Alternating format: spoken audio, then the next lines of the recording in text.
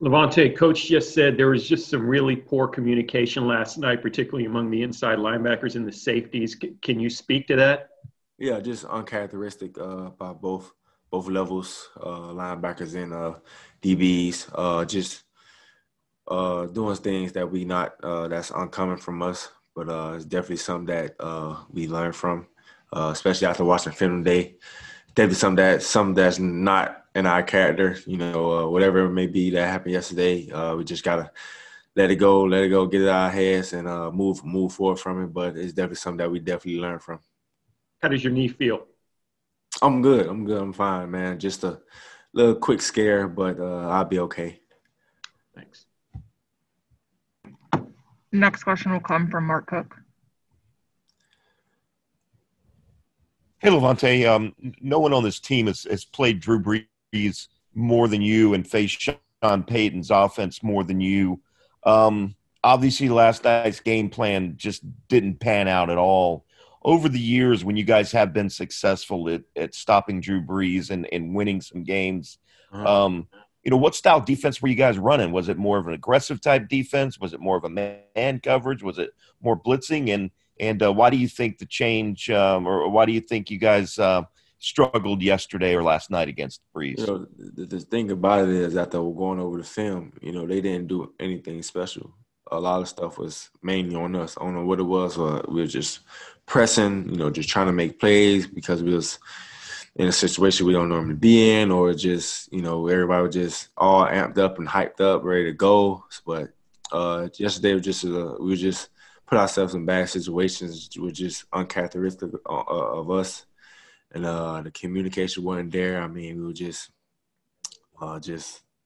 drops wasn't right. It's just just a total thing of everybody, a whole thing. But it's definitely something we learned from, and we knew what they wanted to do on us. Obviously, the Saints got the quick pass the game and try to get the ball to Alvin Kamara, and we just wasn't able to just get them off the field or execute defensively, whatever it was. And I believe the main thing was just a lot of sporadic. Everybody just was pressing, just trying to make plays and try to be perfect. Everybody was just pressing to be perfect, and we just got out of sorts, and we put ourselves in bad situations.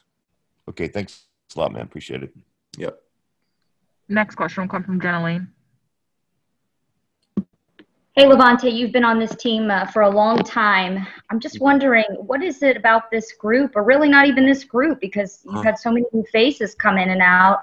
Yeah. What is it about this team that just, for whatever reason, even this year with all the new talent, you guys just struggle? You kind of wilt under the bright lights in these primetime games. Can you put your finger on why? I can't exactly, tell you why. I don't know, why guys away as far as, how they get prepared for these long days for the night game. But it's just something that we have to be able to handle because I know we have another one. I don't know when, but I know we have another one for sure. But we just got to be able to, handle it when we out there. I mean, really, at the end of the day, it's no matter the time, no matter the day. When it's time to play, it's time to play.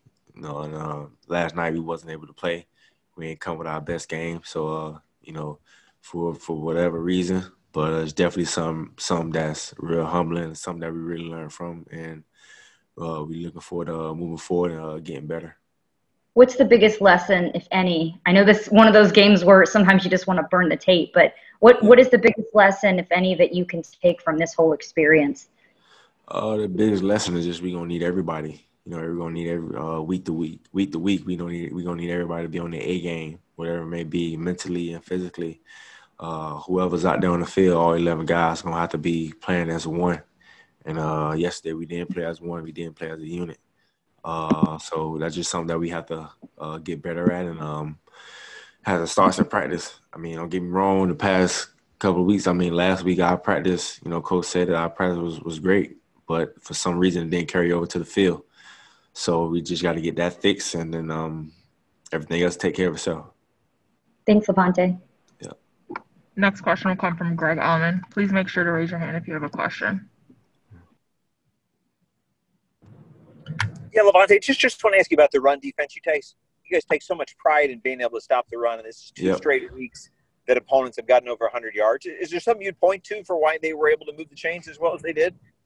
Nothing exactly. I mean, it just a misfit here and there, or a couple missed tackles here and there, but it's a collective thing. We just need everybody to be, everybody to do their job the way they're supposed to do it, because in this defense, everybody have to fit the correct spot. And if one guy out, in this league, and if one guy out of their gap in this league, people could, people will expose that in this league. So, so that's just something that we have to fix. So that's on our part, but we'll definitely get better at it.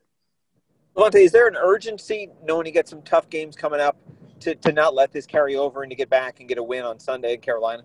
Oh, most definitely. I talked to the guys already. I mean, this is over. It's over with. We played last night. It wasn't the outing that we wanted. After we watched the film, we got together. It's over with. Talked to our coaches. Watched the film, examined it. Did what we had to do, talk how we wanted. We talked it out. We know what we did. We know what we did wrong. We know we could do better. So that's over with. We got another division opponent coming in, the Carolina Panthers, who was a great football team. Even though the record shows otherwise, but we honestly feel that they present a challenge to us. So we got to be able to get better and be able to play full 4 quarters of fundamentally sound, smart football on Sunday. Thanks, Lavonte. Next question will come from Rick Stroud.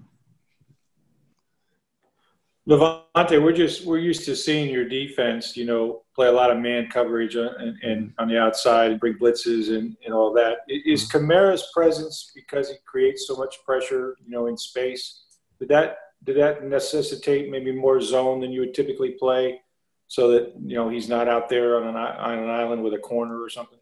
Yeah, I would think so. You want to have eyes on him. Guys dropping back his own stuff, having eyes on him, but at the same time, whatever's called, we got to be able to execute, whether it's man, whether it's zone.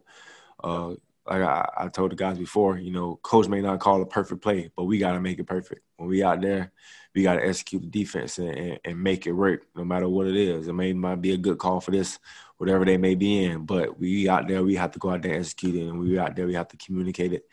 And we got to make it work when he calls it. So I don't think, Alvin Kamara, I don't think he changed things up because of him. But I just think, he felt like that was the right calls to make. And we got to be able to execute when we out there.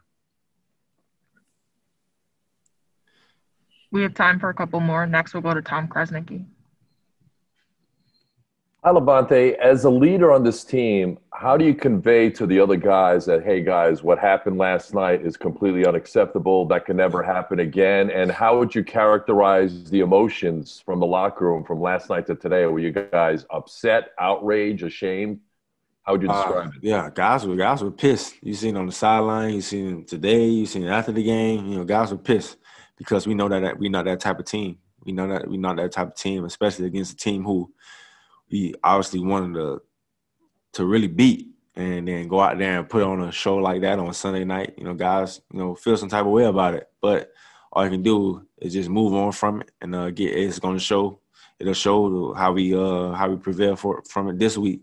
Like I said, we focusing on the Carolina Panthers right now. They're a pretty good football team with some talented weapons. So a lot of guys took it to heart yesterday, and we came in today. And the good thing about it is, guys was coming up to me. I ain't have to go to nobody. Guys coming to me, that's unacceptable. We can't have no performance like that again. We got to find a way to get better. And it's going to start this upcoming week. And, I'm really excited to get to work this week and move on from last week and get back going. I don't know if you saw what happened after the game, but were you and the other guys bothered by the dancing and the showboating and the boasting on the field and in their locker room? Did you guys see any of that? Nah, nobody bothered by that. I mean, that's what they do. That's the type of football team they are. And hopefully we meet up again. Hopefully it'll be a different outcome. Thanks, Lavonte. Appreciate it. Yep. Last question will come from Greg Allman.